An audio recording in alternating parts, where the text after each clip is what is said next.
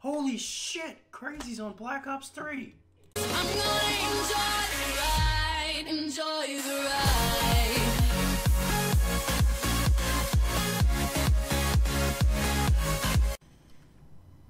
Ha! I tricked you.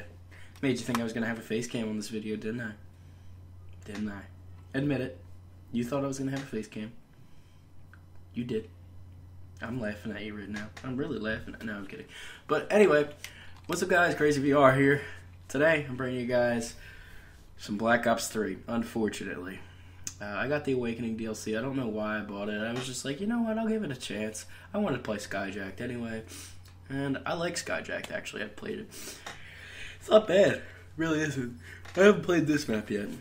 Or if I have... Yeah, no, I haven't played this map yet. I played the water park one, Gauntlet, Skyjacked. Now this is the last one. And I have the Reisendratch, or however you say it, to play. But yeah, I tricked you into thinking that I was going to have a face cam. You guys all feel salty. I'm kidding. Yeah, the reason I'm not having a face cam is because my face cam gets really laggy. My webcam gets really laggy if I'm recording gameplay at the same time.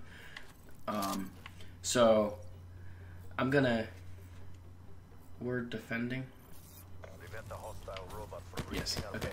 So I'd rather not have a laggy face cam and just have a regular cut com. So have you guys missed Black Ops 3 on my channel? I'm gonna judge it by the views. That's like actually a serious question. Like, I want to know, have you guys missed Black Ops 3? Have you been enjoying the Division being posted and Battlefield and Rocket League? Even though I've only posted one Rocket League video so far, I do have other Rocket League videos recorded and my rants that I've been posting. Because I've been talking about it for years now that I wanted to. I've had my channel for 4 years. I think for 3 of them I've wanted to post rants, and I just started doing them. So if you guys are wondering what made me want to play Black Ops 3, I don't even know, honestly. I just kind of had this urge to play it, and I was like, you know what, I'm going to record it because I'll probably get pissed off at the game and quit it for another couple months.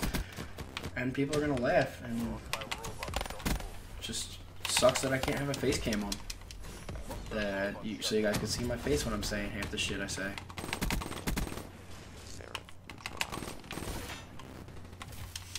I kind of missed using the Razorback and the M8 though.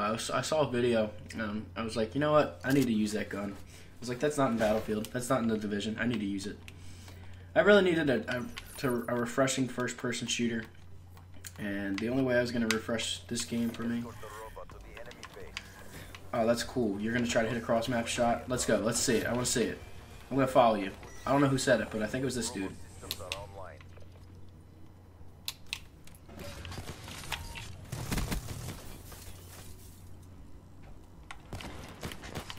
God damn it. I slid right into his grenade.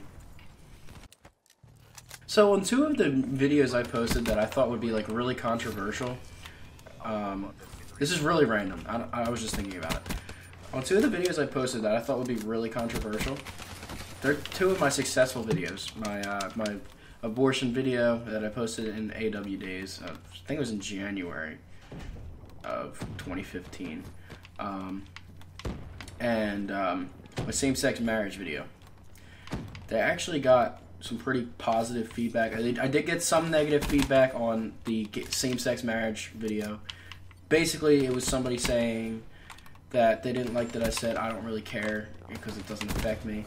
And you guys know my whole attitude is I don't really care. Because I don't really give a shit about things, a lot of things. But I do have opinions on most of those things. And in saying that, and I kind of explained it to that person in the comments, but I know not everybody's going to read the comments. In saying that, what I more meant was I'm not really emotionally involved in that situation. Oh! Just trying to get out of there. Oh well. But yeah, like I'm very outspoken. And I make my opinions known, and like that's why I bicker with like Joe, for example. He'll say something, I'll start like I also, a thing I do a lot is I tease people. Like, if they say something that's stupid, I'll make fun of them. I'll repeat it. It's a joke. I don't mean it to in any harm. And Nate and Gino both know that. And Nate and Gino both have really thick skin. They've been friends with me for 10, 11 years, something like that. I don't know. I've been friends with Nate since kindergarten, so that's 12 years. I've been friends with Gino since first grade, so that's 10 years. So, that, I don't know. My math's probably way off. But yeah, I've known Nate. I met Nate March 1st, 2004. The only reason I remember that is that's the day I started T-ball. It was like 2004 or something. So like, Nate and I are 12 years that we've known each other. So they've known over time how my personality is. They've learned it, and they know that I mean well. I don't mean things in harmful ways. So, and they know that, and Joe just has yet to learn that. And I'm not calling him out specifically, but he's one of the people that you guys see in videos. So you guys know who he is, sort of. So that's why I keep saying him.